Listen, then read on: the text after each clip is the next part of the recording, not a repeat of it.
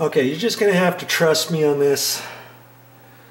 I'm shining this down here. I'm looking right down here and it says 15A. 15A. And I also, I didn't pull that one off. I pulled this one off over here. Okay, and that says 15A. Isn't that something? I mean, I would never really do that in a kitchen. These are on 20 amp circuit breakers. You saw that in the sub panel. They have 15 amp GFI outlets, and they also have 20 amp GFI outlets. There's a reason why.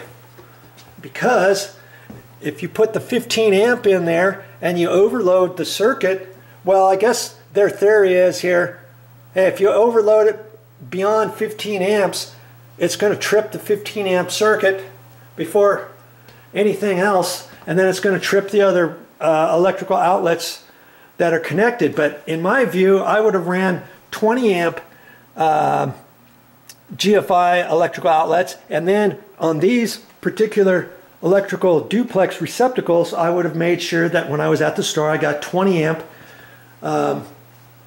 duplex receptacles and not the 15 amp. Okay, that is the rest of the story. If you have any questions about that, you can ask, you can Google it, you can ask somebody at the hardware store. Go to the electrical area and ask them, what are your thoughts? Or when the inspector comes out, ask him what he thinks. But I think the inspector kind of missed that. I would not do this in my judgment, and that's just my point of view. If you got any questions or comments you want to send me, please do so. You know, and in fact, I'm going to be installing a backsplash up here in the kitchen, and before I do that, next time I'm at the hardware store, I'm going to ask somebody there at the electrical department what they would do, what they would recommend in a kitchen area like this. And I'm thinking I'm highly likely going to hear him say, since you have a 20 amp circuit breaker and all of your wires in the kitchen are 12 gauge wires, go ahead and change out these 15 amp GFIs to 20 amp GFIs, and then take your duplex electrical receptacles that are attached to those GFIs, which are those two and this one over here, to go ahead and replace those with 20 amp duplex outlets. And I could do all that when I get ready to do the backsplash, because once I get ready to do the backsplash, because all the electrical is there, what I'm going to have to do is either I'm going to have to disconnect. If I was going to save all these electrical outlets, I would pull them out and then pull them all the way out of the wall and then tip them up sideways or twist them sideways and push them back in the box, even with the wires still on there. I can leave the breakers off or whatever, and then I can put the tiles on, even with the electrical outlet still there. But in this case, if I were going to be removing all of these, I'd remove the wires, just let the wires stick out, put wire nuts on them, whatever. And then when I got ready to reinstall everything, I'd reinstall the 20 amp duplex receptacles and the 20 amp GFIs. Okay, that's what I would do there. All right, enough of that.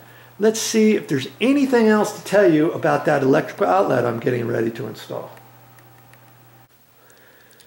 Well, I think that's about all I have to tell you about an electrical outlet such as this. So for all of those reasons, and for the main reason that even though this electrical outlet is still working, because this is cocked at an angle, and because I don't want to have this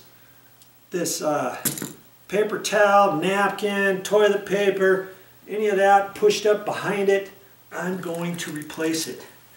And you know, it's not going to take me very long to replace it. It cost me 77 cents plus tax, less than $1 to replace this electrical outlet. For all of those reasons, I'm going to replace it. And next time you go around, you're going to start looking around on your plugs, on your outlets at home. Okay, are any of them broken? Are any of the ground areas broken? If this little thing is snapped off, yeah, code says you're supposed to replace it. If this is cracked or something else, or your face is loose, anything like that, or one piece is all missing, you'll know, hey, you'll know, trust me, if you've got anything going on, it's way better. This is an insurance policy to replace this rather than to wait to have a fire or have somebody plug in a heater to it or a vacuum cleaner extension cord to it and then pull it out at an angle or something and have it spark or have it catch on fire as you're vacuuming somewhere, or in the middle of the night something happens because it was broken and somebody tried to poke something in there, or the little ground plug to your extension cord is wedged down in there and now you can only plug in the top two and not the whole cord. Get a different cord now because one's stuck in there. For all those reasons, just go ahead and replace it, okay? Now you know all the different things to look at and to see what to do, what type of electrical outlet to get at the store, what color to get at the store, what size to get at the store, and all that kind of stuff, okay? And that's all I have to say about that. That's all I got for this time. But I'll be back with more videos. And if you thought that I was going to tell you and show you how to remove a duplex electrical outlet on this video, I'm so sorry about that. But hopefully you got your classroom setting. You're a beginner. You didn't know that much. You know way more now than you did before. Just watch another one of my videos, how to remove an electrical outlet for dummies or whatever it is. Go to my main YouTube channel page. If you can't find them on my channel and you want to look for it, go to my main YouTube channel page, click on playlists, and then scroll down to electrical. I got all kinds of topics on there for different things on how you can save money around the house, not just electrical, okay?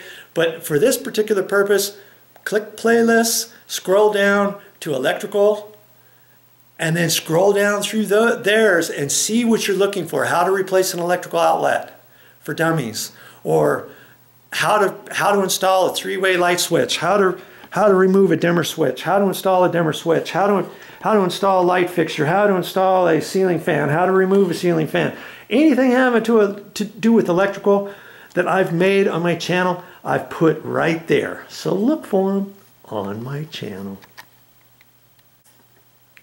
What is my video about today? Well, hey, I think you probably already know. Here, I got my electrical outlet here. I'm going to replace this duplex electrical outlet in the wall. I'm going to replace that defective one with this one. If you want to watch that, stick around and I'll show you how.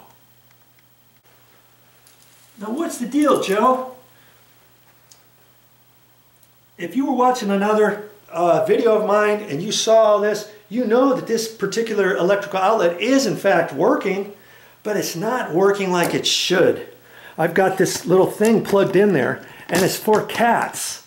If you have a cat pissing on your carpets at home, you might want to get some of this stuff that works really super good. You plug it in there, it shoots off an aroma. It doesn't shoot off, it just kind of weeps it into the room. You can't smell it, your dogs can't smell it. It's not going to affect your dogs. And if you have cats, it's going to affect them. It's going to calm them down a little bit, and it's going to prevent them from pissing and urinating on your carpets, on your electrical outlets, on your walls, on your baseboards, whatever. Okay? Try it. You might be pleasantly surprised. This is called Comfort Zone, and this was a value pack Momi got.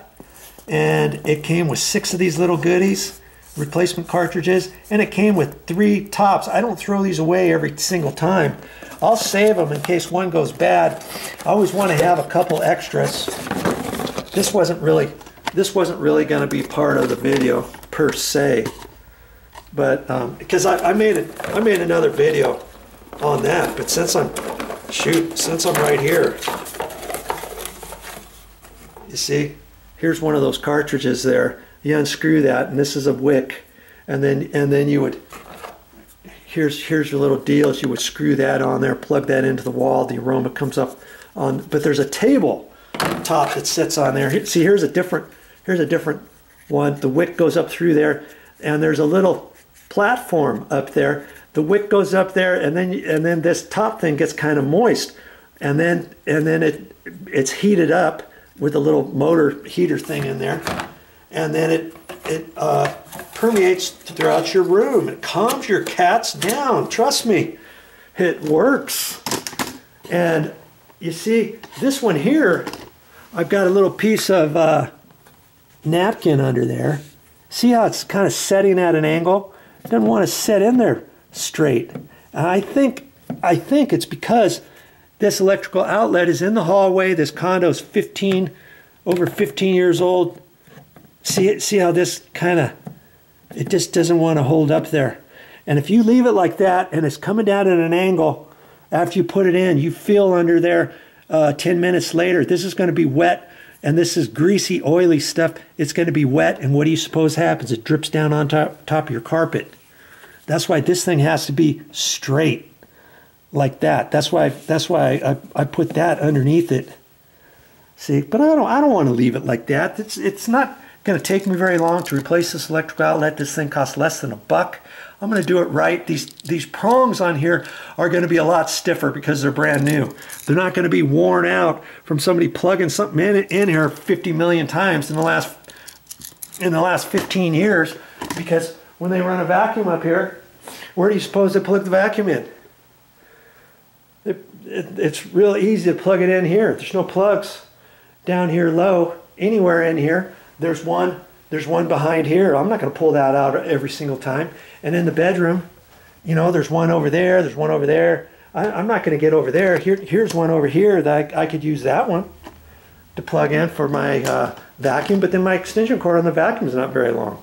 I like to plug in here. Everybody else liked to plug in here before we moved in here too. That's why those prongs are really super loose. So even if you have an electrical outlet that's still working, if those prongs are loose, why don't you go ahead and just replace it? It doesn't take you very long. Maybe you only got 2 or 3 of those in your house. Different areas where, you know, every time you plug something in there, your vacuum, it always wants to kind of come out. It doesn't poke in there very well, and you have a hard time plugging your extension cord in there. Go ahead and replace your electrical outlet, even if it's not broken.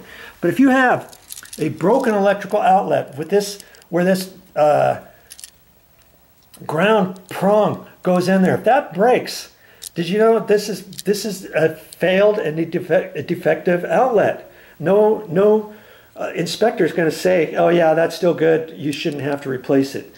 If an inspector came to your house to sell your house before you buy your house, you'll have a homeowner's inspection. The guy's supposed to check all that kind of stuff. If you're doing a remodeling job, your inspector comes, if he sees one of those broken, guess what? He's going to make you replace it, even if it's still working.